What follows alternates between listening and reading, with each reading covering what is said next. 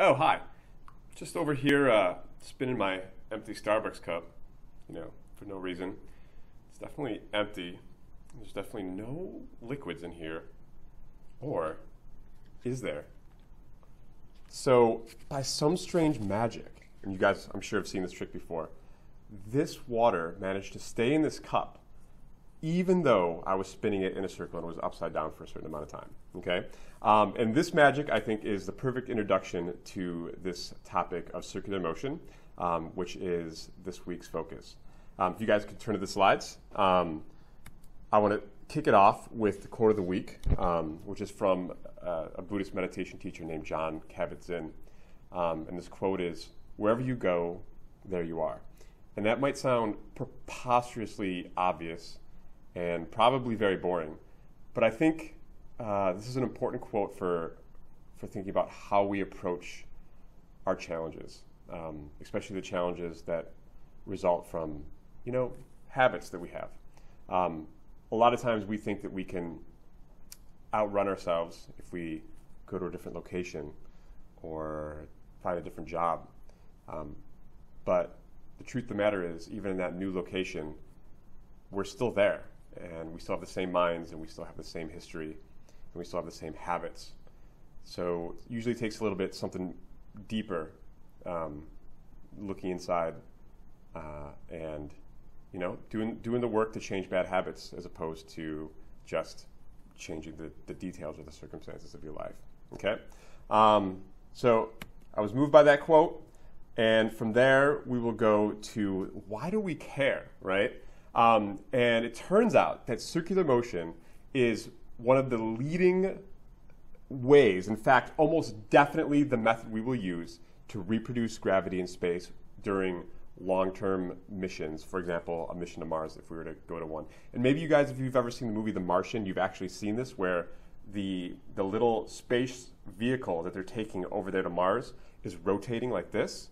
And that is because when you create that rotation, you're creating something called a centripetal acceleration. And if you're rotating at just the right speed, so that centripetal acceleration is 9.8 meters per second squared, then you, my friends, have gravity. And that's how we fake gravity in space, so that it feels like we trick our bodies into thinking that we're still under Earth gravity. Okay? And most of the biological processes that happen in the body because of that gravity continue operating in a similar way. And by the end of this lesson, you will be able to calculate how fast that space thing will have to rotate so that you exactly mimic Earth gravity, which I think is very cool. So if you guys could advance to the next slide, this introduces us to so what are the basic rules of circular motion? And this chapter focuses on a particular kind of circular motion, which is called uniform circular motion. And uniform circular motion just means that you're moving in a perfect circle, A, and B, the speed at which you're moving in that circle never ever changes. Okay? So we're talking about a perfect circle, right? And the speed is equal to a constant. Okay? Never changes. All right? As it rotates. All right, so there's no accelerating radially like that, okay? And so when you have an object, I don't know, let's just say that this is the Earth and this is the moon, just for funsies, okay? So whenever you have an object undergoing uniform circular motion, there's a couple things that are always important to remember. One of those things is that the velocity vector of that object is always perfectly tangent to the circle, right? So V is always going to be tangent to the circle, no matter where you are. Okay? So that's the first thing. At any given instant, the velocity vector of the object is tangent to the circle, obviously in the direction that you're going. So your velocity here is just there. Your velocity here is just there. And then the centripetal acceleration vector, right? Remember I said that anything moving in a circle actually has an acceleration, right? And that guy, that acceleration vector, is always going to be pointing inwards. So acceleration vectors in, Centripetal acceleration vector is in, right? So velocity points tangent, acceleration vector points in. And I know what you're thinking, okay? You're thinking, wait a second here. If speed is constant, if this is uniform circular motion, okay, then why would it be that I have any kind of acceleration, okay?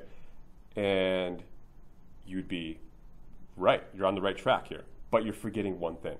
And that is that, remember, acceleration is a change in velocity, not just speed. And velocity is speed plus direction. So if your direction's changing, right, it requires a force to do that, okay?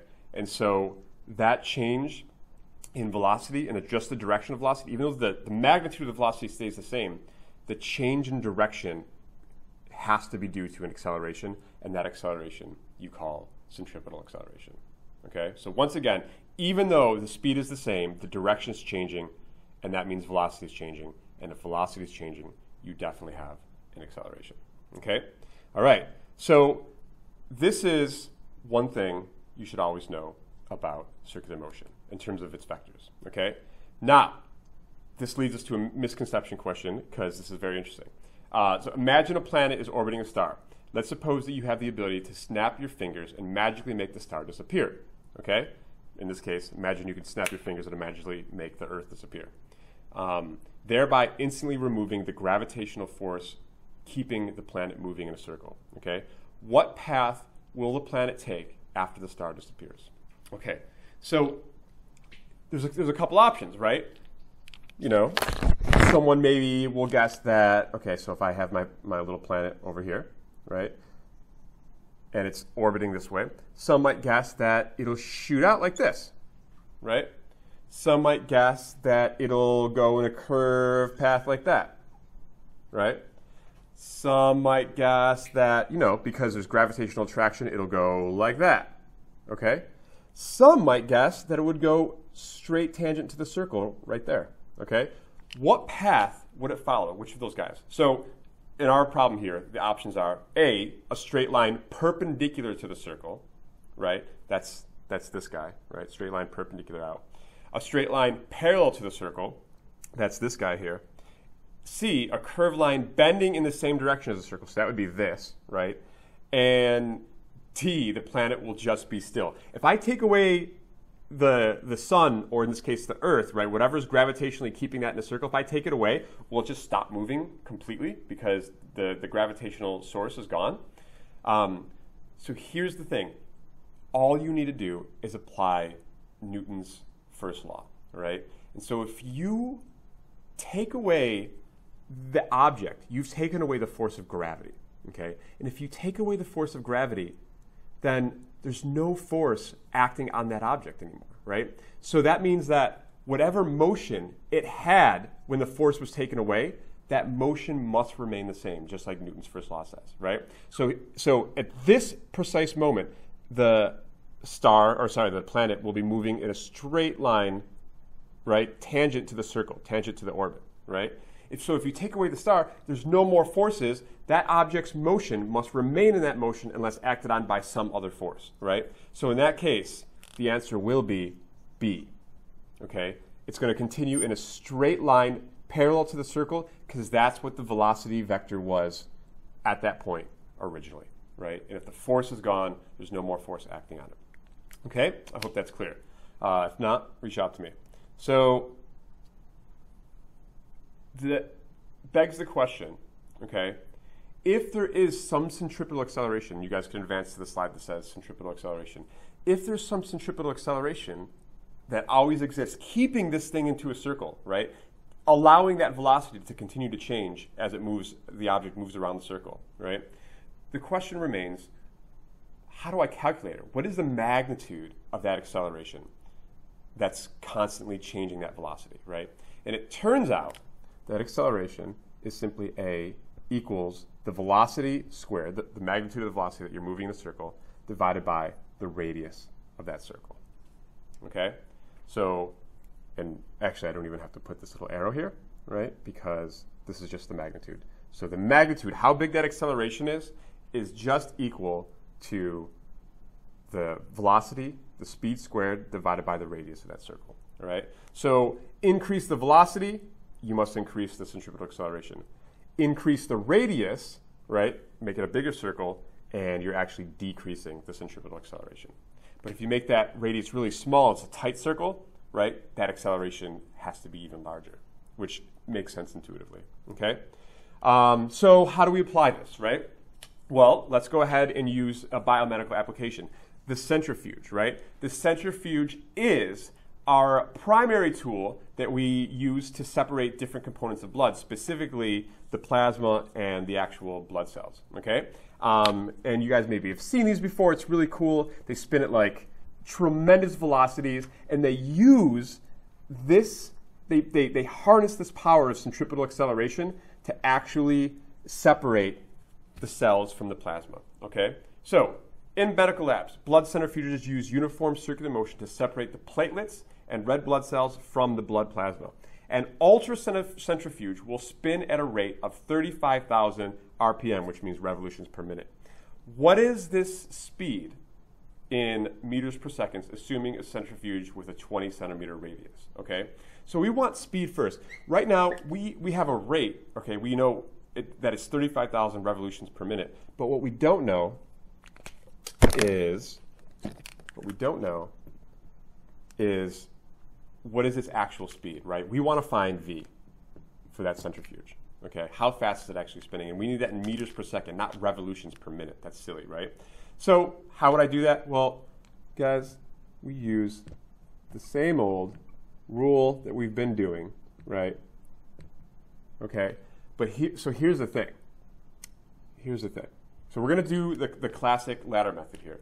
But revolutions, right? One revolution is one full trip around the outside of that circle, right? So one revolution, right, is 2 pi r meters, right? Because 2 pi r is the circumference of a circle. So one revolution is 2 pi r meters, and now we can cancel out revolutions, okay? And we don't want minutes. We don't want revolutions per minute. We want meters per second. And so we know that in 1 minute, there's 60 seconds, okay? So that gives us everything we want. We know that the radius of this centrifuge here is 20 centimeters. So we're going to put in 0.2 meters in there, right? And then when I put that in my calculator, and you guys can confirm, I get the value of 732.67 meters per second, all right? And that's a velocity, okay? So my units are right. I should have meters per second. So that's actually how fast a point on the outside of that centrifuge is actually moving, right? Okay, second question. At this speed, what is the centripetal acceleration experienced by the sample, okay? All right, so let's do that. Remember, centripetal acceleration is just A equals V squared over R. We just found the velocity is 732.67. We square that, divide by the radius of the centrifuge, which is, again, 0.2 meters. Okay? And I get a value of, quite a hefty value, 2,681,560 meters per second squared. Okay? You might be asking, should it be that high? And the answer is yes, right? That's the whole point. We are harnessing centripetal acceleration at huge magnitudes to actually separate these. And by the end of this problem, you'll see why the platelets, the blood cells, and the plasma will actually separate, okay? All right, so third, it says, use the famous equation, F equals MA to determine the force on each individual blood cell during the spin, okay? So the force in each individual blood cell, we have F equals MA, right? I have done the heavy lifting on this one and found out that the weight of one blood cell is about 27 times 10 to the minus 15 kilograms, right? So I have 27 times 10 to the minus 15 kilograms, and that's multiplied by the acceleration, which is this guy. I'm just going to put that right there, right? So that I'm experiencing a force, a centripetal force, in this case, of 7.2 times 10 to the minus 8 newtons, okay? And this explains why these particles actually separate, right? Because plasma is primarily water, right? The major component of blood plasma is water, right? But the major component of red blood cells is, well, I mean, they're much bigger than an H2O molecule, right? I mean, cells have a lot of complex proteins and, apparatuses that make it weigh a lot more, right? So the very fact that the mass of the red blood cell is so much higher than the mass of a water molecule means that this force is going to be much, much larger on the blood cells, right? Allowing them to be thrusted to the bottom of the tube, which is the outside of the tube when you're spinning, okay? So more massive blood cells means more centripetal force experienced on the blood cells, meaning that separation is going to be more marked, all right? And so very last question here is that what would be the period of a one full rotation? And I threw this question here before because just period is something that's going to come up in physics again and again, and I want you guys to have the opportunity to practice it. So period just means the amount of time required for one full revolution, right? And so usually it has a symbol T, right? And we can just use the very, very classic formula that T is equal to distance divided by velocity, right? Remember, velocity is equal to distance divided by time. So I could just flip these guys. T is going to be distance divided by velocity. Remember, the distance of one full revolution is just 2 pi r, right? Where r is 0.2 meters. And the velocity, we calculate over here, is 732.67. If I put all that in, with my r being 0.2, I get a value of 0.0017 seconds. Okay? All right, so in other words, each revolution, that's the period, each revolution takes 0.0017 seconds, a very preposterously small amount of time. Okay? So the major learning lesson that I want you to take from here, A, is a little bit of practice on how to solve for acceleration. Okay?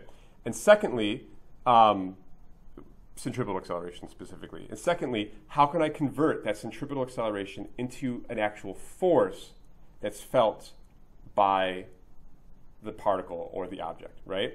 And then also realizing that because the mass of a blood cell is so much more than the mass of a water molecule, that will create a larger force which would thrust all those blood cells to the outside of the circle, right?